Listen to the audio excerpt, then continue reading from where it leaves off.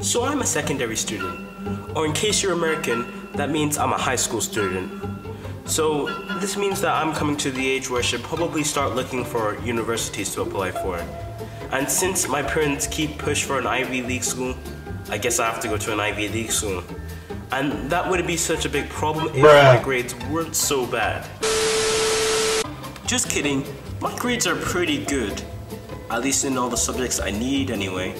But I'm gonna need some more stuff so that the people at the universities look at me and be like, we need this person on our campus now.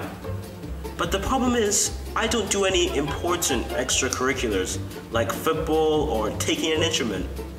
The only extracurricular I do is playing Minecraft, which may explain my inability to get girls to like me. But I do know how to code. So I decided to make some projects that would impress the university's admission councils, and one of them was a converter website. Now, since the market for them is pretty oversaturated, I decided to make an all-in-one converter website. Like those don't already exist, and they would have all the things that a user could ever need. Well, almost everything a user could ever need.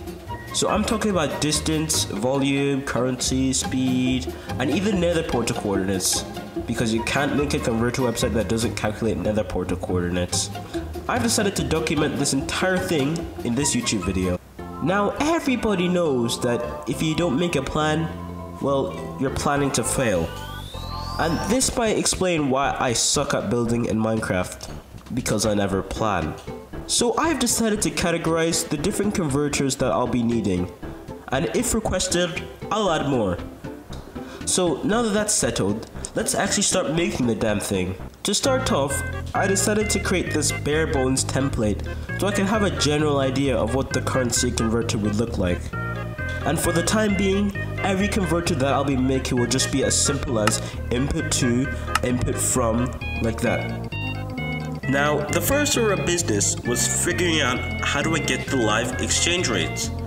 And I'm not a very smart guy, as you could probably tell. But there are smarter people on YouTube who can show me how to get the live exchange rates for my currency converter website.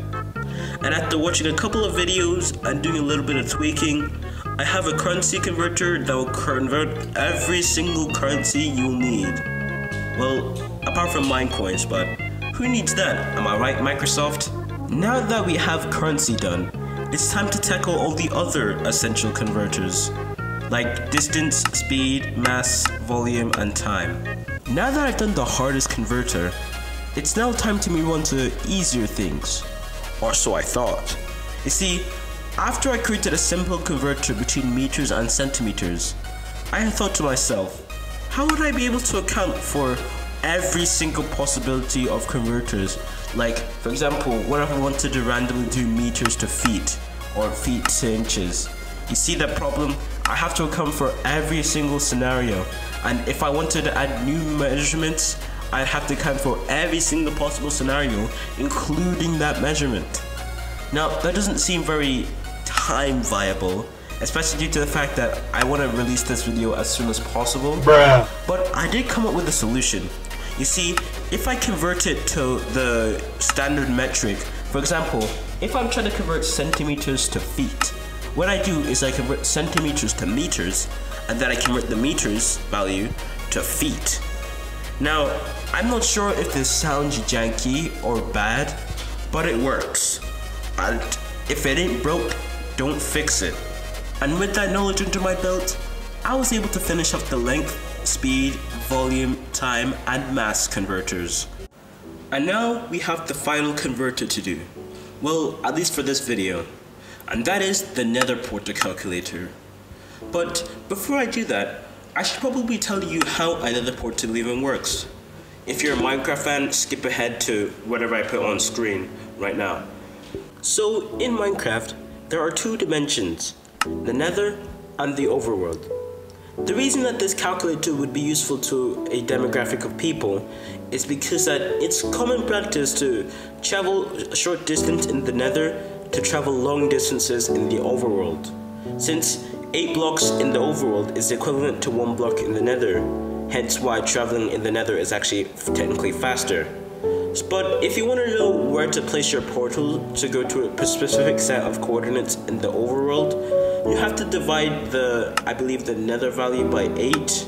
I can't remember, I'll put it on screen. But yeah, so I have to make a calculator that corresponding on what set of coordinates you put, the other one will return. So if I want to put in my nether coordinates, it will return the overworld coordinates, likewise.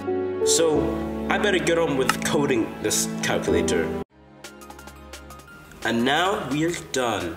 Every single converter done. Now I have to start making the website look nice. So first I have to plan, again, how the website is gonna look.